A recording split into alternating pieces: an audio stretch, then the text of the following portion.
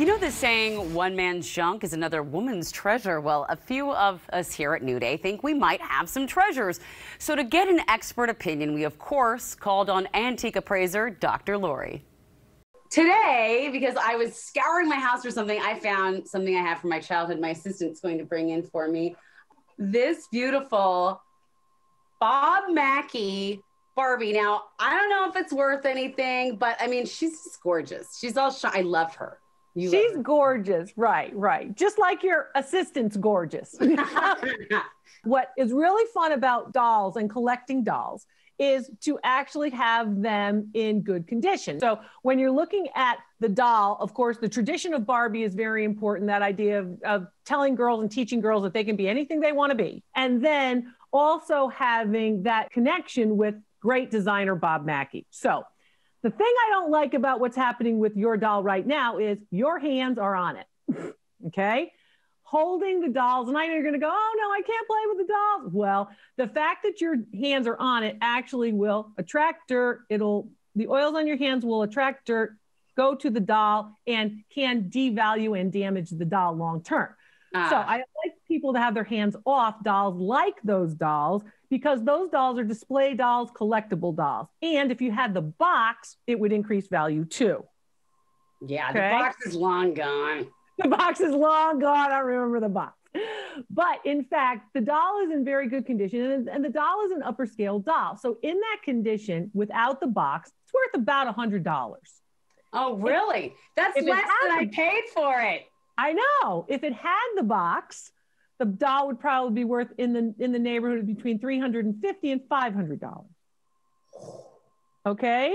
Keep the doll in the box. Yeah, even though the doll is made in large numbers, but it's a collectible. It is made for the collectibles market. It is not typically made for you or your beautiful assistant to be playing with. That's not what it was intended for. There are other Barbies for that. You're right. Okay, I've got one more thing my assistant's going to bring me. This is a perfume bottle that an aunt gave me. It's like this gorgeous milk glass, and on the bottom it says it's made in France.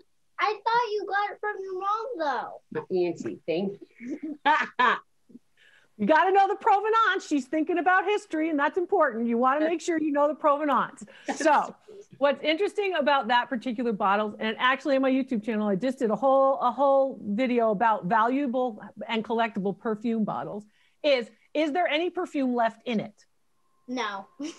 No. Okay. Your assistant says no. So that's one of the things you want to think about, because the perfume itself has a market. People will actually resell the vintage and antique perfume smells. They'll actually put it into smaller vials and sell the perfume as well as the actual bottles. Your bottle, about this tall, dates from the 1950s and is a nice milk glass. It's kind of a opalescent glass, and that's important, and made in France. There's also numbers on those bottles that relate to, in fact, batches, how the piece is made and who made the glass bottle. Value on your bottle, about $75 for the bottle that's empty. Oh, wow. Yeah, it says 45 on the bottom. Wow. Yeah. Gosh, there's nothing you don't know. All right. Now, we have someone on our staff, Derek. He has a dresser he found at a thrift store he wanted you to look at. What did you think of that?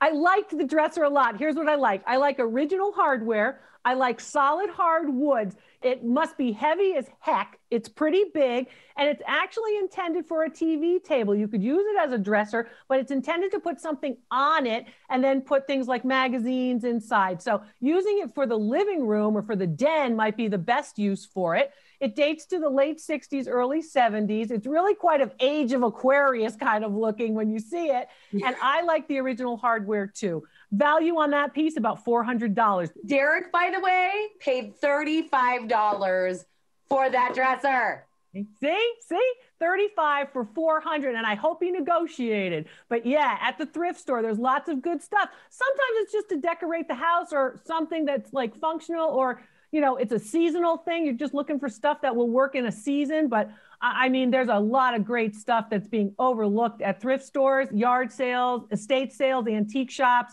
It's out there. I'm here to help you. You have a game you play on the YouTube channel. Let's talk about that. It's called Dr. Lori's Treasure Hunt, where I have 3 objects or 5 objects, and I show them to audience, and I tell them a little bit about it, and then you guess which one is most valuable. People play all over the world. It's really funny to hear, you know, the Australians guessing against the Americans. It's so much fun. And people are saying, oh, no, it can't be that. Oh, it must be this. And it's a lot of fun. And it teaches you how to identify the date or the age of something. It teaches you how to identify materials and understand materials. And then what the markets are doing, because the markets will always change. You know, certain times of the year, you know, if you're near a big sporting event, you know, the market will be all about sports for that particular time. When to sell something is just as important as what you're selling, and to know which markets are going to bring more money for one object than another. And there you have it. So you can play along with Dr. Lori on her treasure hunt show. We've got the links on our website, so just head over there.